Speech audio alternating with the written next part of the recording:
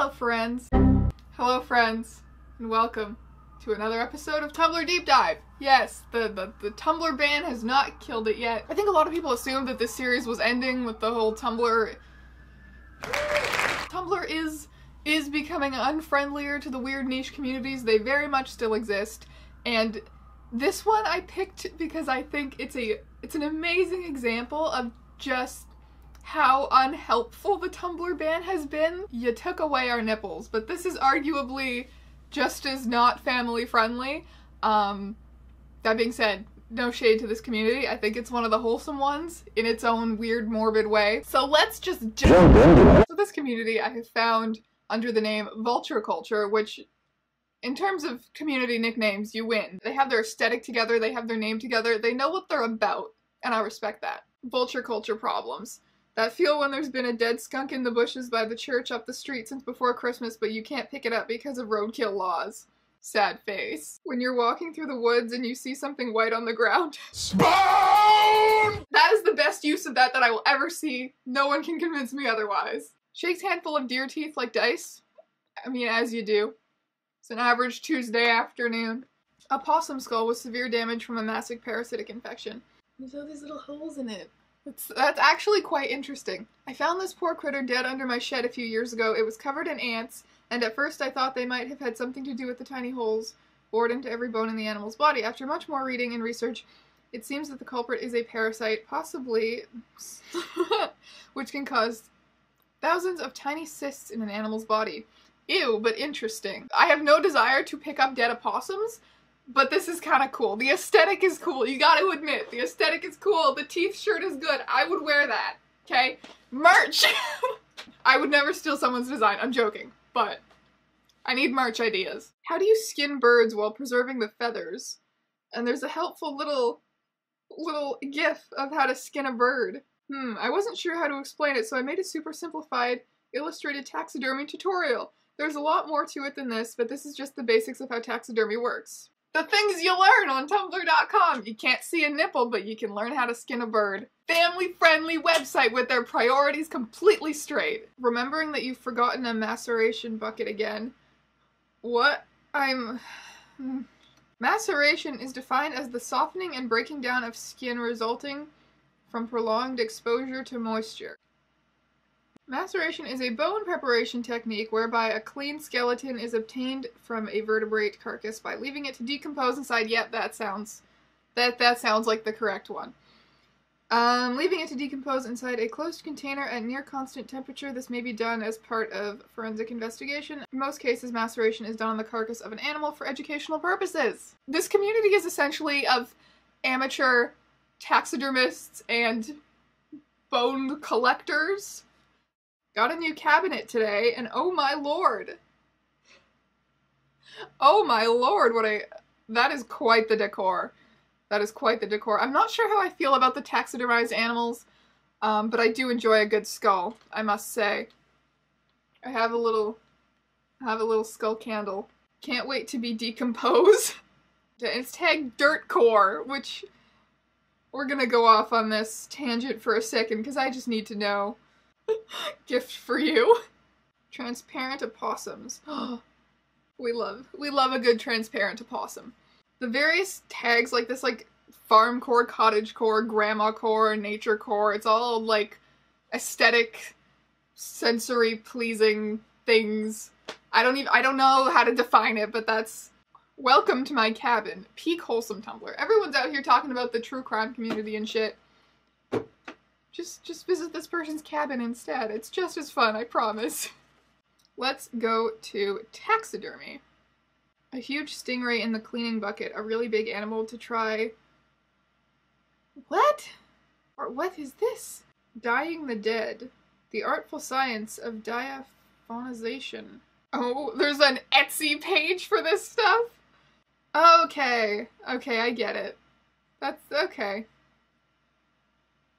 Interesting. So he's trying to do this with a stingray.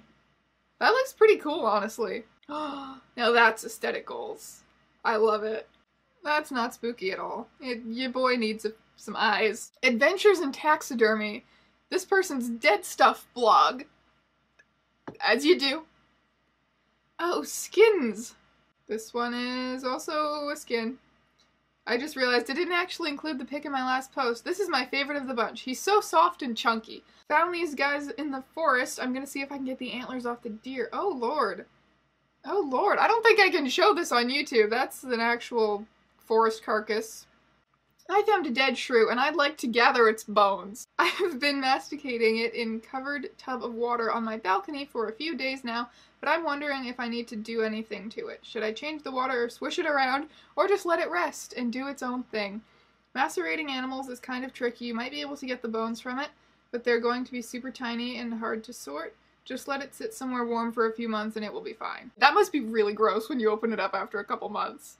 Might be a weird question, but here we go. I see a lot of roadkill on my route to and from class, and every time it breaks my heart to see these animals get flattened and decay into nothing. I've always been interested in taxidermy, especially skulls, but I don't know if I have the stomach. How did you get started? Is there any trick to dealing with the gore and whatnot? Or should I just stick to admiring your work? I used to be really queasy when confronted with gore and decay, but I just worked through it. It can be a lot to deal with, and certain smells still manage to make me sick to my stomach. The guts and organs especially. But for the most part, I just try to ignore it. You can also buy a respirator to help with the smell. If you're looking for skulls, roadkill usually isn't the way to go since small animals tend to get pulverized. Try asking trappers, predator hunters, farmers, etc. for nuisance animals or dead livestock they might have laying around. You can also join your state taxidermy association and make contacts with other people to learn from. Wow! This is... Tumblr is apparently a very good resource for getting into taxidermy. Alright then. I love how tags straight up, like bones, skulls, dead animals, are just fine. 100%. Suggested to me right there. Admire graphic carcasses all day, but no nipples for you, kids! Even after a few years, the color on this skull is still vibrant as ever. That's fabulous, my dude. That's very cool. Ooh! You need a little glittery aesthetic, transparent taxidermist. Ooh, this one says... entomologist. Ooh. When people walk into my room. Nice. It just makes me happy to see people just unapologetically living their best weird lives. So, that's why I love Tumblr. Another actual corpse. Okay. Fun times. Picked up this big guy the other day. Poor thing was found in a pretty high traffic spot on a main road. But it was in remarkably good condition. He's beautiful and is safe and sound behind my fence now, waiting for nature to rot him down before I can collect his bones. I'm sad that he met his end this way, but I'll take care of him now. I took my coyote skull out for a wintry photo shoot. Very aesthetic. Very aesthetic. There's just some scattered bones all over the floor in this person's house. So if you haven't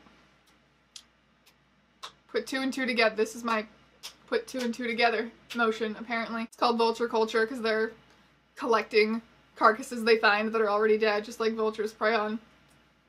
Yep. Vulture culture, birdwatching nature. Collection overview part 4, waterfowl. My dude, you got some nice waterfowl. Collection overview part 3, songbirds. This is very organized. This is very... Damn. Damn! You got so many bird skulls! Hi, I love your blog so much and I don't want to be annoying, but I don't really know where else to get this info. Anyway, I have 2 rabbit heads that have been rotting above ground in a pantyhose for exactly 2 months now. They were completely fresh when I got them, had all the meat, but were skinned. I want to take them out now. How do you think they'll be clean yet? Hi Anon, thank you so much for the kind words, and please don't fear, you aren't annoying at all. So the whole process goes like this. Acquire specimen, skin and deflesh. Not entirely necessary, but it does speed things up and make cleaning easier. Remove tissue via maceration, degrease if necessary, usually is, whiten, and then you're done. Hope it helps, best of luck with them. I wonder what the controversies in this community are. It's hard to find whatever it is. These people all seem to get along very nicely and be very, very helpful. Anyone know a good way to skin rat feet? Oh, okay, I think we found the tea. Where other vultures get their collection is none of your business, ooh-woo. Yes, it is, motherfucker. Oh boy.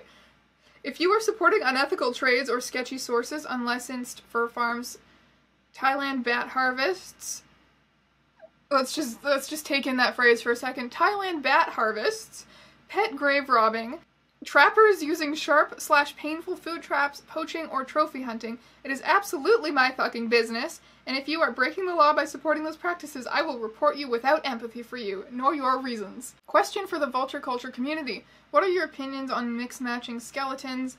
Often what I find has been obliterated by cars, so I just try and use the best bones from each haul. Do you think it's disrespectful, or do you personally do this? Thoughts? It has 19 notes. Personally, I don't do it. It seems wrong to me to put bones from different animals together. I know they're dead, and it technically doesn't matter, but it makes me uncomfortable. I have no logical reasoning behind it. I just don't like it. Overall, they really do seem to have a respect and appreciation for the animals, and that is ideal. Love the vulture culture community. And this is not a small community at all. I've been filming for almost 40 minutes to an hour, and I feel like I've just skimmed the surface. So if you want to look into this, I guarantee you there's so much material. I'm shocked that it took this long for you guys to bring this to my attention, probably because it's not a discoursey community. On this day, there has been no tea spilled, only education and entertainment, and that's a-okay with me. Thank you ever so much for watching. I gesture with my pineapple juice aggressively. Thank you ever so much for watching, and I will see you in another video very, very soon, my friends.